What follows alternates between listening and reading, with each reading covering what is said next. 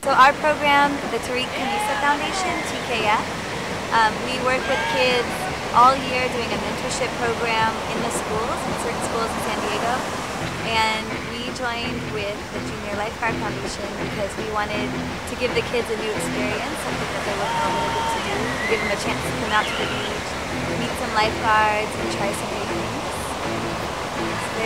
These are kids that were scared of the ocean before they came. They were talking about they didn't want to get in the water, and now they're in the water surfing and playing and just having a good time.